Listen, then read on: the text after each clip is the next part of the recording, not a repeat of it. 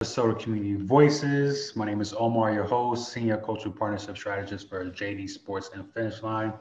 Today we've got a very special guest, personal friend of mine, Sam. What's up? What it do? How you feeling? Doing well, thanks. So Yeah. just so people know who you are, who is Sam? For the people who don't know. Who is Sam? Sam is a light, intense, divine spirit, in physical form here on this earth to just make my imprint, to change lives, support into people, and to complete my mission. That's Sam. Oh, it sounds like a life to live. Yes, Sam. Right. So cool. Let's get right into it. So, throughout Community Voices, one of the topics that's been presented to us a lot is opportunities for the youth, especially when it comes to like the Black and Brown community and just within the inner city, excuse me. So, what are some things that we could do to help provide more opportunities and education so kids see that there's other, you know, avenues they could pursue in their life to become great and successful?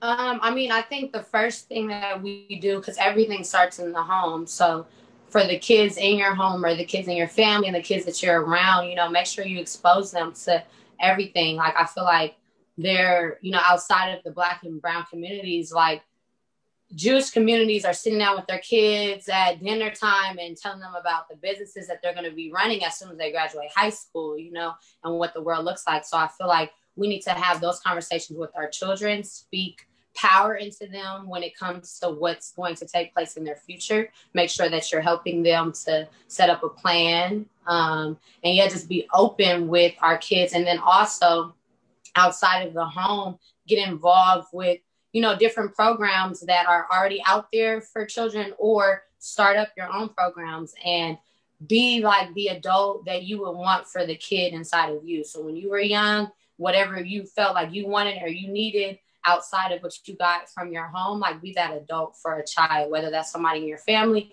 or whether you get involved on a community level. Definitely. I think that family, that's where it starts. And it's a great point to bring up. And once that is whole, then everything else starts building up on top of that. But definitely family is super important when it comes to like kids, especially within the Exactly. next question for you. So another topic that's been pretty constant for community voices is Black-owned business, and Okay. it's so how would you describe what are some like the challenges being faced by Black-owned business owners, and how can we help improve those situations? So, outside of the like socioeconomic challenges that are there from us just getting the shorter end of the stick as African Americans and as brown communities, I think our major two challenges to me would be, number one, being disciplined enough to say like, hey, the holidays are coming up, but I'm only giving my money to, Black owned businesses, or I'm not going to support this company because it's not aligned with my beliefs. And I feel like, developing that discipline is necessary. And it's something that I feel like a lot of, people in the community lack. Like we'll be on so like emotionally connected to something for a second, but we're so like one track minded that soon after, the buzz dies down, we're back onto the norm. And we forget that our money, makes certain companies rich. So at the end of the day, we need to pour all of that love and all of that support into people that look like us.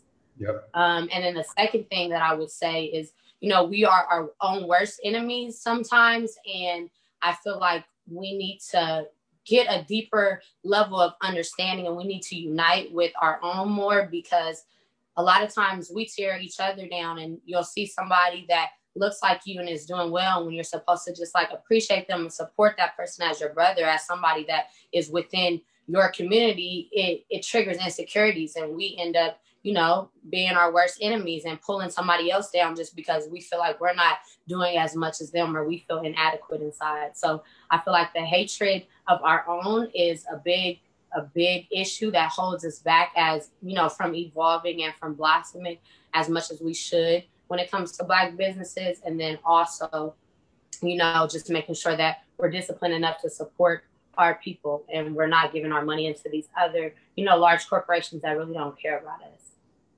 For sure. And even for me, like I just take a conscious effort just to think about any local business or like Black owned business that I could help support, especially when it comes to like, for example, like what are some of these like Black owned businesses that I could support and buy from versus like the usual, you know, the usual brands that anyone might buy from, you know. Exactly. No, I feel the same. Like there's so many people that I know personally that have businesses right now. And I feel like that's another thing. We just need to like support our own and then put people onto, you know, people that we know, because there's a lot of people, you don't have to necessarily go and, you know, go to Target to get your hygiene soap products, body wash, when there's somebody that, you know, that's selling soap that's actually better for your skin. It's going to have better ingredients in it, and it's love poured into it, and it's somebody that looks like you trying to get a business going. So I feel like you said, like making a conscious effort to think about like who are the people around me that have the necessities that I need, instead of, you know, just going with the norm or going with like what's the easiest option for me. Like, let me think outside the box and let me try to give my money to somebody else before I give it to a Target, or before I give it to these other companies that I don't know me from a can of paint. Yeah. Especially within like, when you talk about spending money and supporting your community, you know, when it comes to like the Black dollar, as soon as it gets made, immediately the community that, you know, that you're in versus other ethnicities where it circulates a couple times before. So being able to support those local businesses, right, goes a long way. So, and I think that goes back into kind of what we just said for, you know, the last question. It starts in the home and in the family, and I feel like we need to teach that to our children young. Like, hey, you know, Black equity and building Black wealth is something that is important, and that's not going to get done if as soon as you get money, you give it, you know, outside of this collective. So I feel like these are conversations that need to be taught and instilled into the youth.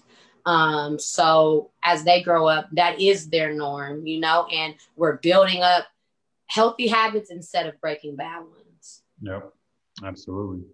And then moving on to the next question, which is, you know, something very important, especially now, is right. Especially with quarantine and COVID and people just by themselves for extended periods of time. So why do you think people are more open to having these conversations about mental health, whereas like a few years ago, years past, people might have not been so vocal about having these kind of conversations? Well, I think that right now, like a shift is occurring. It has occurred and is still in the process of occurring. A shift of the mind, a shift of the collective. Some people call it like New World Order, but I feel like people are waking up slowly and understanding that, you know, the mind is a very, very, very powerful tool. You know, the mind leads and the body follows. So I think that people with COVID and everything, people had a chance to really sit down for once and kind of tune out from all the distractions. You really didn't have a choice. You couldn't be on the move and on the go and kind of just trying to put different things on the back burner. You were faced to, you know, face them, and you had to, things were exposed and brought up. And I think that made people really have a deeper level of understanding of what it is, what self-care really is, and how important the mind is and how powerful the mind is. And, you know, I think that obviously slavery has impacted a lot in the Black community and, you know, specifically on how we view mental health. Yeah. And I think, you know, before it was just like, you know, be strong and, you know, this is gonna, whatever you go through is just gonna make you stronger. And us, like, the Black community also has been affected by lack of healthcare resources as well. So I think that, and then it's just been so much compiled up when it comes to the healthcare system in general towards Black people that we don't really trust it as much as we should. And not even as much as we should, because a lot of times they really don't deserve our trust in certain areas, but we just have this we're a relationship with it. We don't have access to a lot of the healthcare that like we should within our communities. So if somebody doesn't have access to it on a physical level or doesn't really trust it on a physical level, it's even harder to try to trust it on a mental level, which before was just looked at as like a luxury. Yeah. But I think now people are understanding that, the mind is very powerful, and we have to keep ourselves healthy there, because that is like, our foundation for everything. Absolutely. And it's up here that pretty much tells your whole body what to do. So being able to Exactly. be healthy and you're able to just vent and have someone to talk to and just Mm-hmm. flesh out how you're feeling, it goes a long way. No, for sure. For sure. And there's so many ways to do that too. I feel like we need to take there's so many levels and avenues to where you can help heal the mind, and that doesn't necessarily, what it looks like for one person, it might not look like that for you. Maybe this one person does need to talk to a therapist. I feel like therapy is good for everybody, but some people, if that's not the road you want to take, you don't have to. You can, exercising is good for the mind. It's going to increase endorphins. What you eat is good for the mind, making sure that you don't consume too much like dead animals that underwent trauma when being killed and slaughtered, and now you're taking in all of that type of energy as well. That's going to have an effect on your brain. Making sure that you're taking time for yourself and not overworking yourself, and having those me times and learning how to just sit in stillness and be quiet, and reading, and adding more knowledge into your mind and your mental capacity to where you actually feel more empowered when you are faced with things. And now you have more tools to deal with things, because with the mind, if you don't have the tool, then something can, it can easily break the mind down. But if you understand like what that is and you have the tools to deal with it, then it's going to, affect you and impact you differently than somebody that doesn't have the tools. So there's so many things that you can do, I feel like, to take care of the mind right now. And people are aware of that. And it's like the time is now with everything. We have to, we're dealing with a lot as a collective right now on so many levels. So I think that people realize like, no, this is something that is necessary for me to take care of, because if not, I'm just going to go crazy. And that's not the best option. For sure. And for me, what works for me is I definitely love my me time, because it just allows me just to sit, no distractions, and just kind of think of everything of like as far as like things I got going on, what I plan to do, and things of that nature. So that's something that works for me.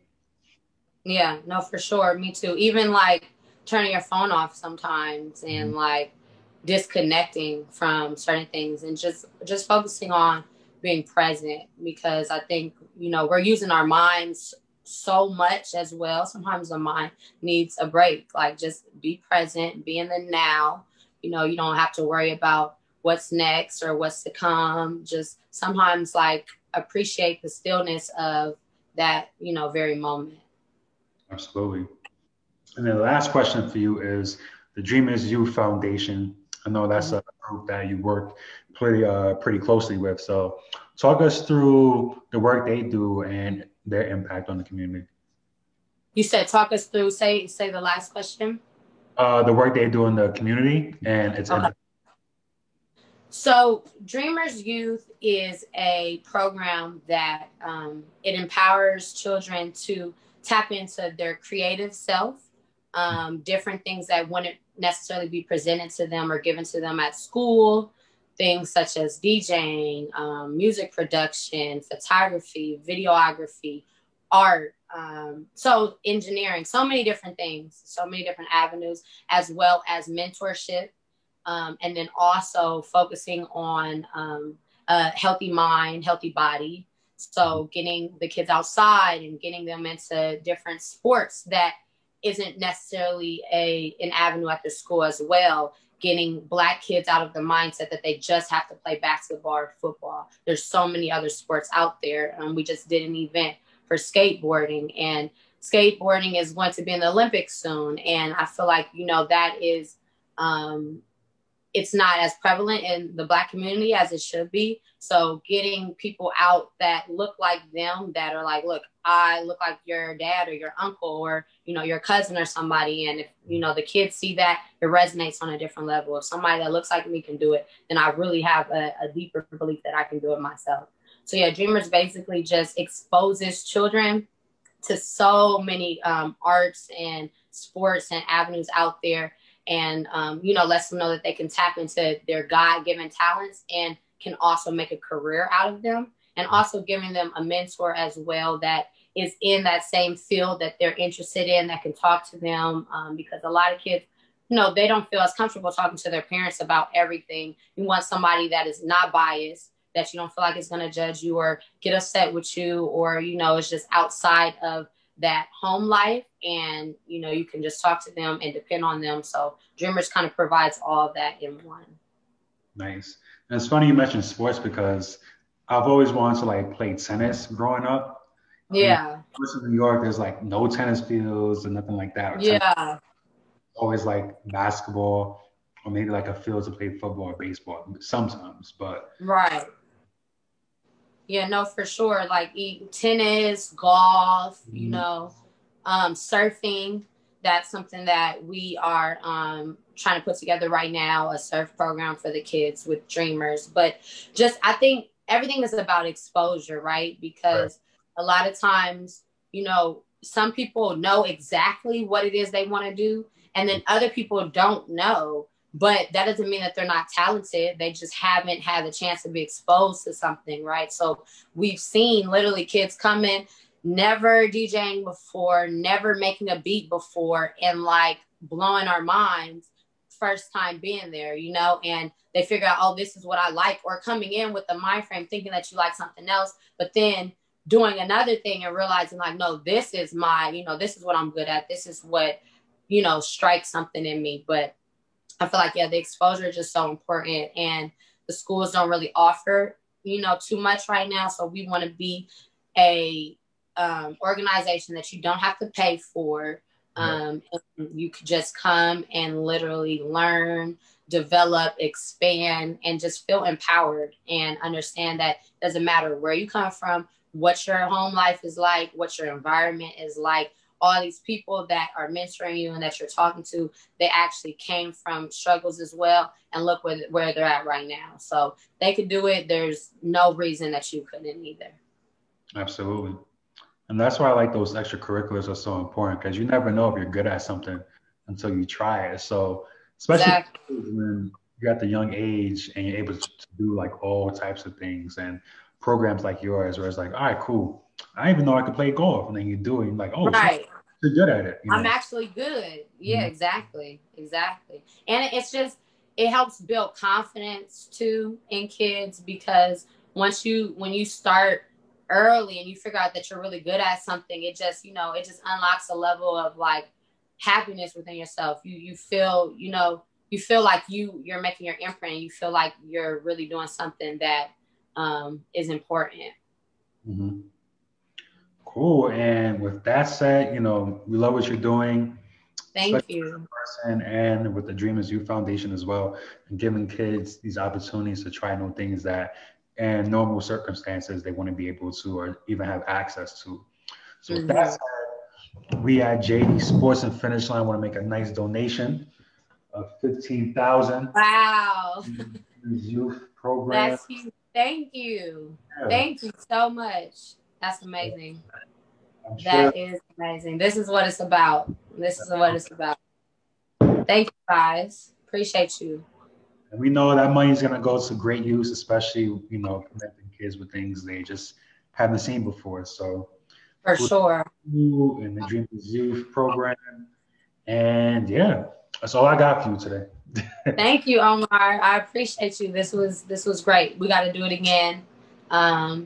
Yeah, and just keep it going. I think what you guys are doing is awesome as well. And this is how you start that Black equity and wealth within the communities, like these conversations right here, these type of things. So I appreciate you and, you know, everyone on the team, and let's get it.